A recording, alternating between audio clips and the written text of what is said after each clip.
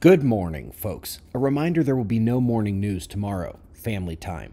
I spent most of yesterday watching disruptions on the solar surface fail to erupt, including a plasma filament that has some pretty serious size. Alas, no significant flaring in the coronal mass ejections did not manifest in Earth's direction. We do have coronal holes that will keep the solar wind amplified over the next several days, but probably not without a brief reprieve coming later today, when this extended period of high solar wind speed streams should lessen.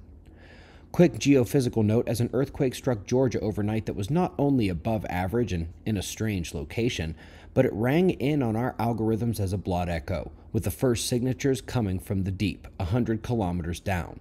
Hopefully ends up being nothing, but this is what catches the eye of someone versed in pre-earthquake signals of larger magnitude rumbles.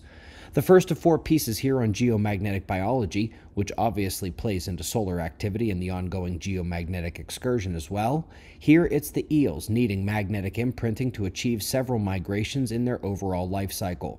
Not great with the field changing. This is a confirmation but a fantastic reminder that plants need to be included in the list with birds, mammals, marine creatures, and insects, all vulnerable to changes in Earth's magnetic field. It's a book chapter, actually, in a new piece by Taylor and Francis. A couple other good chapters to be recommended are a macro-scale literature survey and a mechanistic coupling overview. For example, one characteristic of all life is its use of energy. This involves ions, and from there, it's no secret why magnetic fields would be important. That doesn't even begin to touch the migration aspect of many of the creatures on the list. Finally here, it's always good when we see their models make progress. In this case, their models were finally able to produce two key observationally proven phenomena: the rapid changes in the field and the geomagnetic jerk effect on the length of day, Earth's rotation.